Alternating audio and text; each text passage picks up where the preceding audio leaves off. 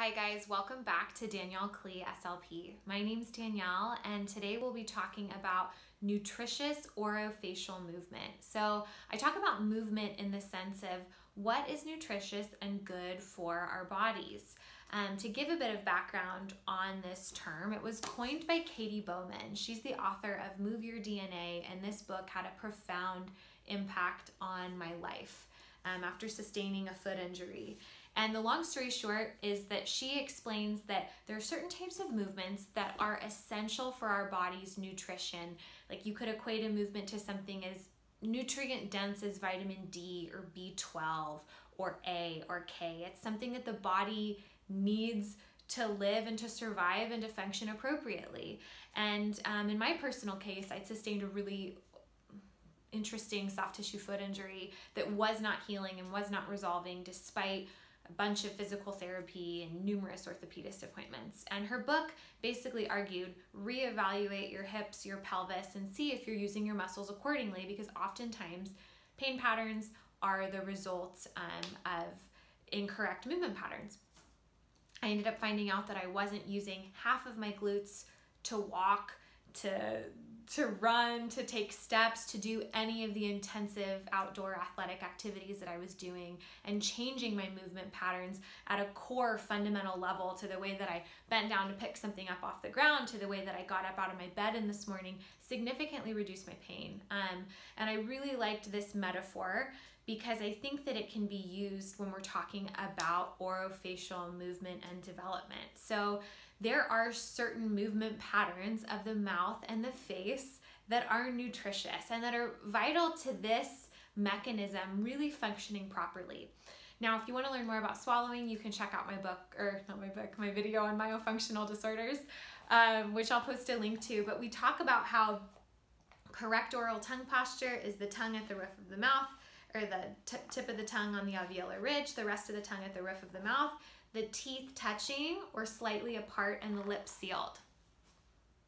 Again, this is the posture that we need in order to enter a typical swallow. Now, what's really interesting is that if the body isn't engaging in this type of movement pattern, we're going to see anomalies in structures. And there's a term that I really like, which is mechanotransduction, and I just want to get the whole term in here. And it's the process by which cells sense and then translate mechanical signals. So this can include compression, tension, fluid shear, created by their physical environment into biomechanical signals, allowing cells to adjust their structure and function accordingly. So ultimately, what mechanotransduction teaches us is that our body's movement environment has a major impact on our physical structures and functions. And a lot of times this is despite the genes that we have. So I think that this topic is really important to bring into the conversation about myofunctional disorders and the ways in which we feed and swallow and use our mouths every day. Because as I talk about, you swallow 500 to 1,000 times a day. That's a lot of mechanical input that you're giving to your mouth. And, you know, I'll have patients come in and say, I don't understand, you know, Dad had perfect teeth, I had perfect teeth.